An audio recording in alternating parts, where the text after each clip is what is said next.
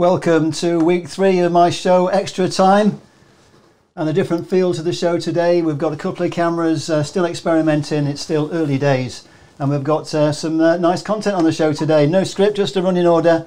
Coming up shortly, some rare footage from our archives featuring this guy. I mean, I'd have been disappointed if we'd have won 1-0. More from George in a few minutes. I wonder if you know what game he was talking about. Later in the show, we've got Brian Mulholland, who's going to be telling us why he wants to rename K-Stand the Jimmy Murphy Stand. Molly and his wife Gail are true Red fans. They had their wedding day at Old Trafford. There's another picture somewhere. There we go. They had the wedding reception and the whole wedding day at Old Trafford. So that was fantastic. And we'll be hearing more from Brian, Molly, to his friends a little bit later.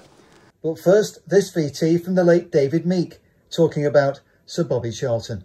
When I first started covering the club, Bobby was still in hospital from the Munich air crash, and we had to wait a while until he was sufficiently strong enough to start playing again. So I didn't meet him straight away, but of course I knew all about him, and I had actually seen him play before the Munich air crash, and I realised what an exceptional player he was. And then I always felt that he'd gone into the crash as a boy and he'd come out as a man, because of the force of circumstances and the number of players who lost their lives, he emerged as one of the senior players. And what I admire so much about him is that he shouldered that responsibility and took it on himself to be a leader. I mean, he was the captain, so that's the role that was expected of him. But he was more than the captain. He was an inspiration.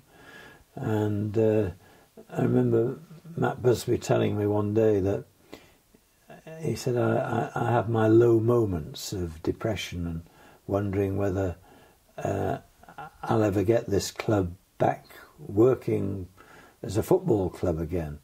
He said, but whenever I feel like that, I think of Bobby Charlton, and he inspires me and helps me to keep going. So Bobby had an unspoken role at Manchester United, which I think helped Matt Busby, and I think it helped a lot of players as well. I mean, it was chalk and cheese when it came to Bobby and George Best. And some people like to bang on about the comparisons between them. Well, you can't make comparisons between them. There were different kinds of players, and they were also at different stages of life. Bobby was married by then. George was single and fancy-free. So it wasn't about... Some people would read into that Bobby and George didn't get on, that they were sort of somehow hostile to each other.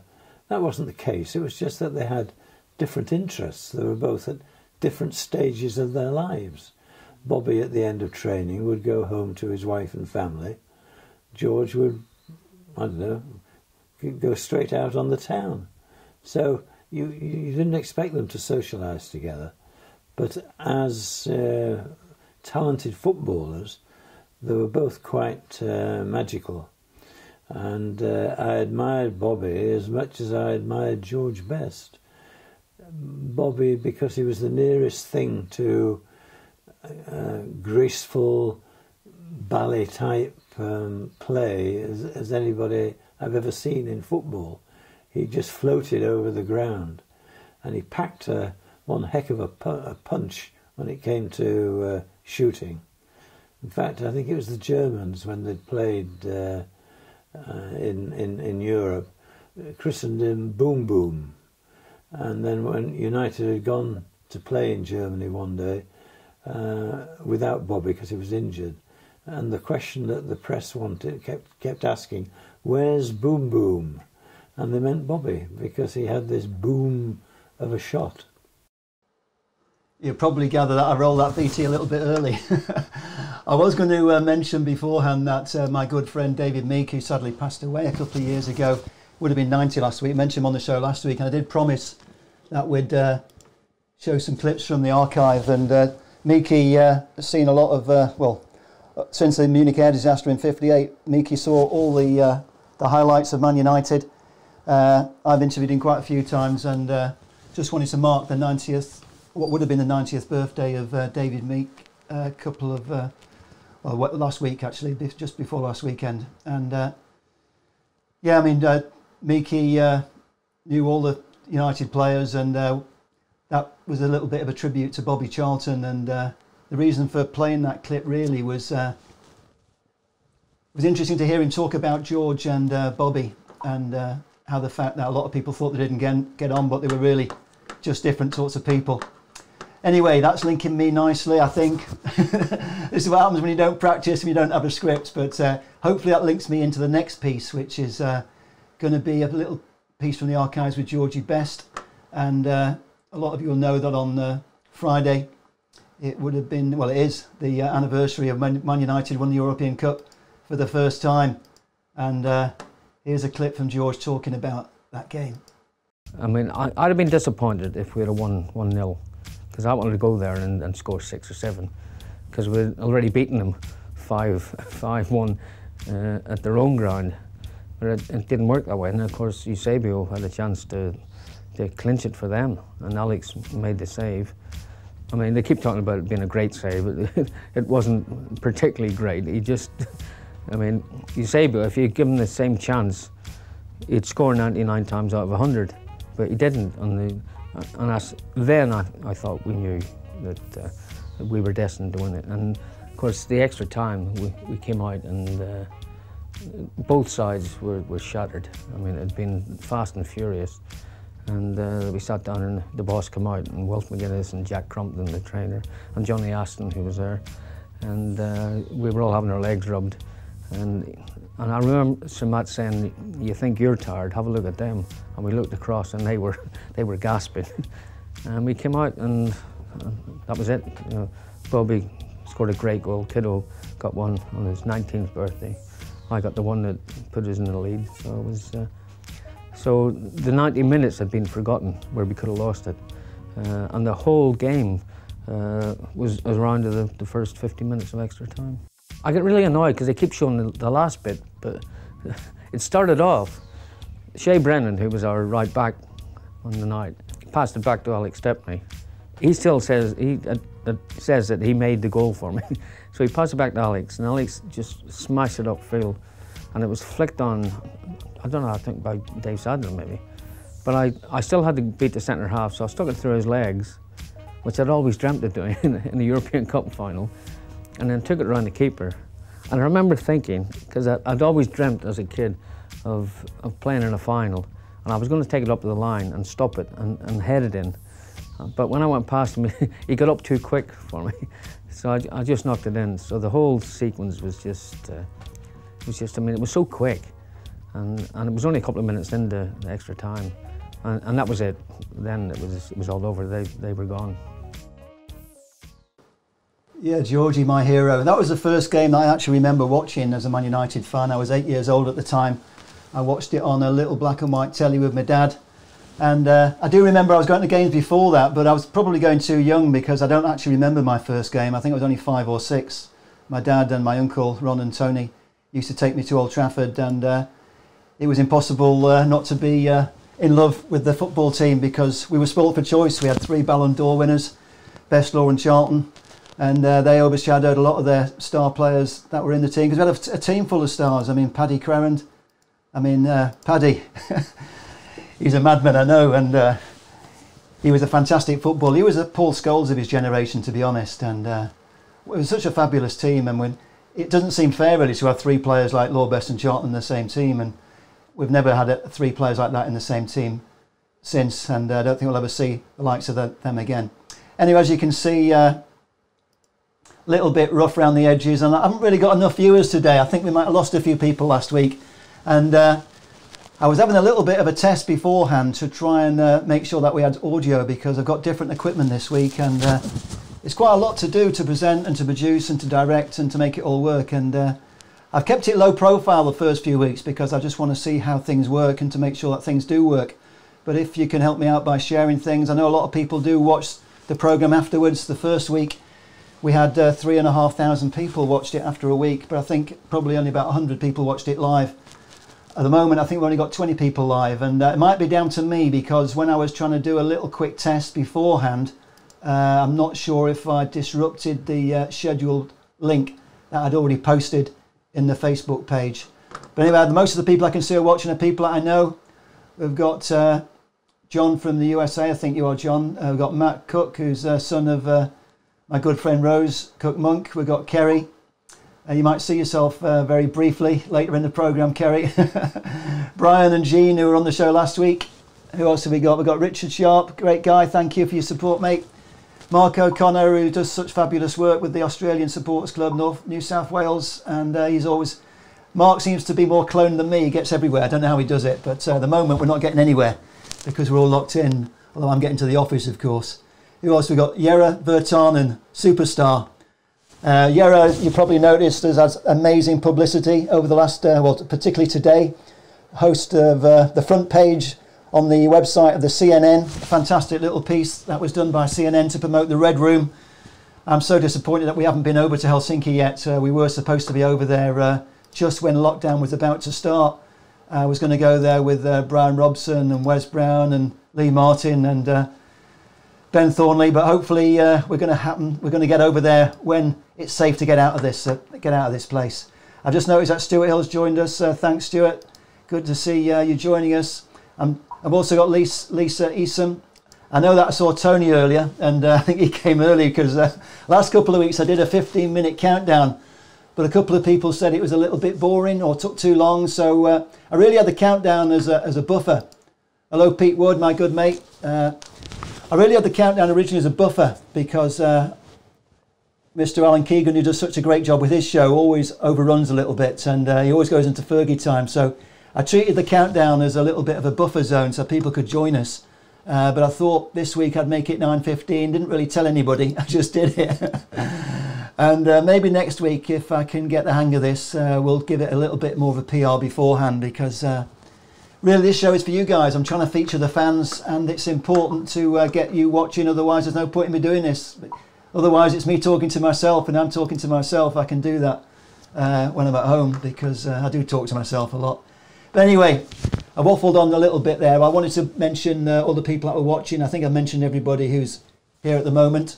And the star attraction today is Molly, Brian Mulholland, who's got a campaign to try and name the K-stand the Jimmy Murphy stand. I'm not going to go into lots of details about Jimmy Murphy, because everybody knows about Jimmy Murphy. And if you don't, go and Google him. Jimmy Murphy is going to be one of the stars of the next film that I'm working on. Jimmy Murphy, Duncan Edwards and Harry Gregg are the three main characters. Also, obviously going to look into the whole tribute to the Busby Babes, but want to pay tribute to the Manchester Munich Memorial Foundation and the Association of Former Players, who do such great work to keep alive the legacy of our football club.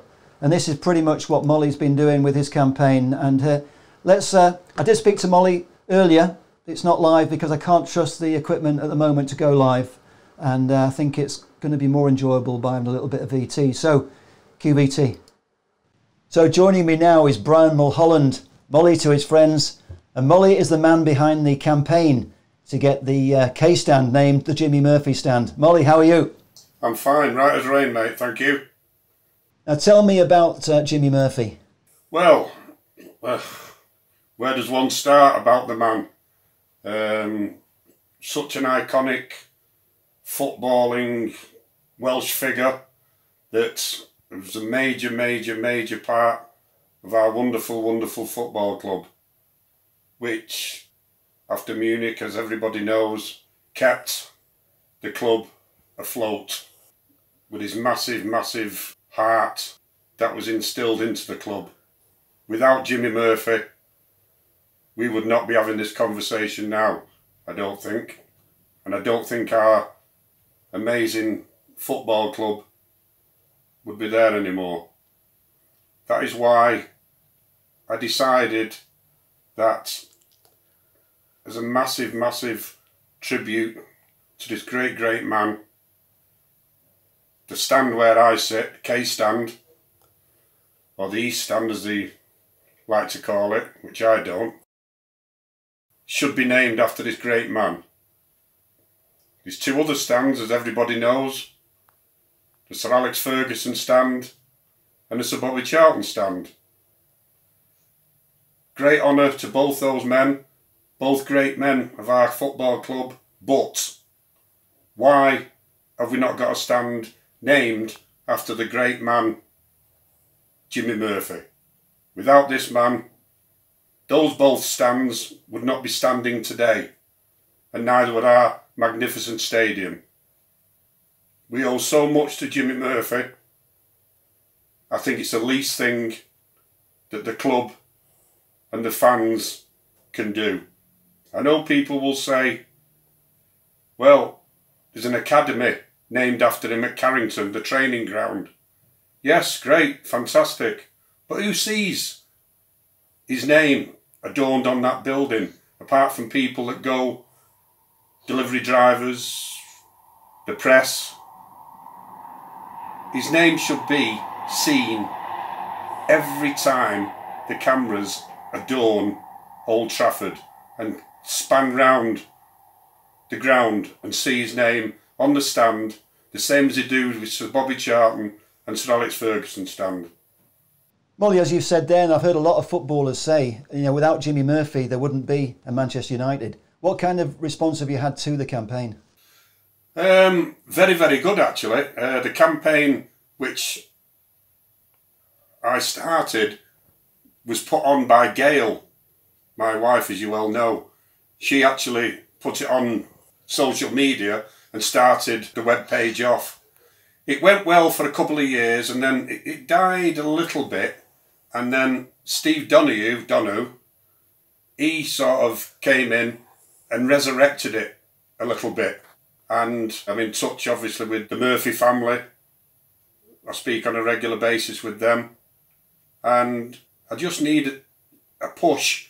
I need a link into the club to try and get this stand named after him. And what kind of support have you had from the Murphy family themselves?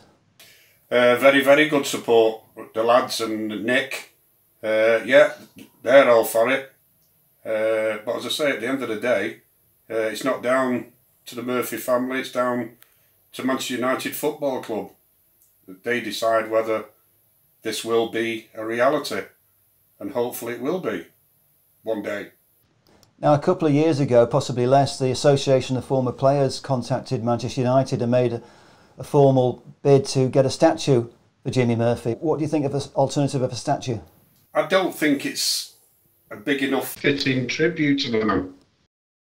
I was going to mention Duncan Edwards because you're wearing a Duncan Edwards t-shirt there, and tell me about the t-shirt. And I think somebody famous signed it, didn't they? Yeah, this t-shirt, I was welcomed and invited by our Rose Cook Monk, to the blue plaque unveiling in Priory Park, where Duncan first played football. Rose invited me to it, and the plaque was going to be unveiled, and was unveiled actually, by Sir Bobby Charlton. I got invited to it. I was stood in the building when Sir Bobby and his wife came in, Norma, and he walked straight up to me and said to me, "Excuse me, where did you get that t-shirt from?" And I said, "Sir Bobby, I haven't got a clue. I've had it so many years. I don't know, I may have got it in Benidorm or wherever." I said, "But I've had it for years and years and years and years, and I put it on today. Out of respect to the wonderful man." And I then said to him, "Please, would you sign it?" And he said, "I would love to sign it. What a wonderful, wonderful player this man was. It'd be my pleasure to sign it." And there it is, which is a treasured gift that I'll never ever get rid of. Molly, that's a lovely story. I also want to mention the Manchester Munich Memorial Foundation, because it's a group of volunteers and you're heavily involved with that as well, and it's all part of keeping alive the the legacy of Manchester United, and it seems like you're very well entrenched with doing this on a personal basis and with the organisations that you've helped to support. Yes, the MMF, it's a magnificent group of guys, girls, that, as you say, are keeping the legacy of the Babes for years and years and years to come. You know, as you know, we contribute funds to Belgrade, Munich, Manchester, and we will continue to do so. We've got a couple of young books coming on with us now to carry it on. Pat Burns, Crooked, just to name a couple, do great things, and it's a wonderful, wonderful foundation.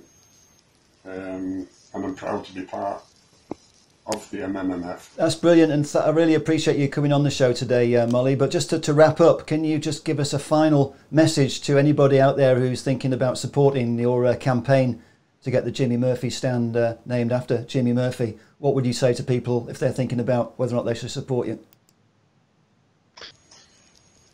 All I can say is please, please, please get behind me in the support. This needs to happen. If you're a true red-blooded United fan, you've got to want this to happen. Not for my benefit or anybody else's. We need Jimmy Murphy's name adorned on K-Stand as soon as humanly possible. Please. That's brilliant, Molly. Thank you very much, and I really appreciate that. It's a very strong and powerful message, and I urge everybody to sign the petition. We're going to put it in the links, and hopefully we'll get a bit of a boost this week. So thanks, Molly. Thanks for joining me. Thank you for your time, John. Good night. I will chop up the programme later, and I'll put the clean version of that video featuring Molly out on Facebook and YouTube. So that'll be clean without the comments. The comments are ready for the live show. I think I mentioned in that piece there that the Association of Former Players did request that the football club provide a statue for Jimmy Murphy, and they turned that down. It's not a criticism of the current board, because this is something that's been in place for a long time. The fact that we haven't recognised Jimmy Murphy at the stadium, of course, as Molly mentioned, we've got the Jimmy Murphy Centre at Carrington, which I've been to and I've filmed there a few times, but not many people get to see it. And you know, as Molly said, and as a lot of former Man United players have said, without Jimmy Murphy, they wouldn't be in Manchester United. Anyway, what else have we got? That's pretty much it from the VT department. I did mention last week we might be having Gordon Hill on, and I've spoken to Gordon a few times in the last week or so, but still not confident with the live stuff because the technology it's a little bit it takes a little bit of practice, because even recording the VTs, I've managed to make a couple of little mistakes today by keeping my microphone open. And also, the last couple of weeks I was streaming the programme off my phone using a laptop, but now I've got this camera, my professional camera, which doesn't necessarily look fantastic, but what it does do is it helps a lot, because what happens is when I start the programme, or start the countdown, it's actually light. And now it's dark. So with the mobile phone, when I was using that as a camera, it was very dark, because I wasn't able to set it in the way that I can set the proper camera. So that's my GH5 camera, which I use to make my films, whether it's for the TV or cinema or online or whatever. And the mobile phone camera is this one over here, which is you can see how hot it is in here. So let's go to that one, because it doesn't look quite so bad. But anyway, we will get Gordon on at some point, but I want to really practice with the live on a sort of private basis before we go live to the world. And one other thing I should mention, I made a note there. Very nice to see Paul Murphy, one of the Murphy family, watching the Molly piece there, and it is very much a case of the Murphy family are very much behind the campaign by Molly and everybody else who supported that campaign. And that's pretty much why I wanted to make the next film, We Will Never Die, The Religion We Will Never Die, to pay tribute to the guys who've either been forgotten or overlooked. I mean, obviously nobody's ever going to forget Duncan Edwards, and as you know, I'm an ambassador and now a director of the Duncan Edwards Foundation, and my good friend Rose Cook-Monk is doing a fantastic job keeping Duncan's memory alive in Dudley, and all the fundraising that she does is absolutely fantastic, and it's absolutely a privilege and honour to be able to help out in a small way. The other big star of the film is Harry Gregg, of course, and I've got 8.5 hours I spent with Harry in his home, and I've got an exclusive interview which has never been seen, and that's going to be part of the film. I'm just so disappointed that Harry's not going to be able to see it, but obviously it's sad that he's not with us anymore, but hopefully the film will do him justice. I was hoping to use the film to put a little bit of pressure on, because I think it's pretty much a disgrace that Harry was never knighted, and to a lot of us he is Sir Harry, and it would have been nice if he'd been recognised in his lifetime. Hopefully the film will do him justice, and I'll talk about that on another day. Okay, there was something else that I was going to mention. If I can find the link. Where's it gone? I think I've lost it. Yeah, I did mention the Street Sport charity, and they won another award last week, and I forgot to mention that it was the Street Sport charity is all part of the Dennis Law Legacy Trust.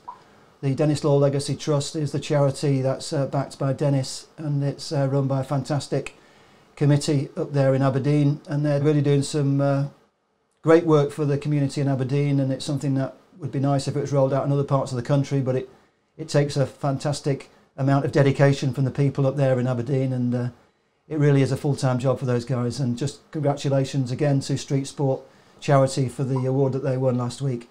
Okay, I think that's about it, and this program is pretty much for you guys, and you know, if you've got any requests of what you want to see on the show, I'm not sort of trawling YouTube and putting stuff on that I haven't got rights to. I'm very much going to make this program about dipping into my own archive and talking about things which I think need to be talked about. I'm hoping that as the program gets more following, I'll be able to make it more interesting to more people. At the moment, it's very much people that I know, and I can see by running through the comments there, there's just one person there who I don't know, Raymond Wild. Thanks for joining, Raymond. I'm not sure what that means, just signed, but congratulations. Hopefully you just signed up to the page and you'll be able to find the programme next week. I think I might have made a mistake when I posted it. It was all popping up on people's timelines, and then when I went to do a practice, I think it unhooked the schedule. So I did delay the actual coming on live by a minute in the hope that people would be able to find me, and we also had the 3-minute countdown, but I think I lost a lot of people by moving it, or not moving it on purpose, but destroying the link which I created earlier today. And I think the promotion is very much part of this, and letting people know that you're doing this. So hopefully this show wasn't too bad, and I know the VT packages are great because I made those earlier in the day, and as I said, I'll be chopping those up and putting them on the Man United YouTube channel, Man United youtube.com/Man United the religion. You can see, you'll be able to see the link in the description when I update it. You've also got the link for the Jimmy Murphy stand petition, and I'll be posting stuff on Facebook Watch and on YouTube. I think a lot more people at the moment are going to be watching on Facebook, certainly because I've got about 42,000 followers on the Man United the religion Facebook page, and that's where a lot of the views will come from in the early days. But I'm also building up the YouTube Watch, and I think the YouTube is possibly a younger audience, and I know a lot of my followers possibly a little bit more mature. We haven't got the very young audience at the moment. Anyway, enough waffling for me. I hope to see you next week. If you've got any requests, please send in your selfie videos if you want to appear on the show. That kind of died out a little bit this week. We had quite a few selfie videos over the first couple of weeks, and some mighty fine ones indeed. And I thank everybody who's contributed. So I'm just going to play out now with a little bit of music, so you've got a chance to make your final comments. But thank you very much for joining me, and I hope to see you again next week. Cheers.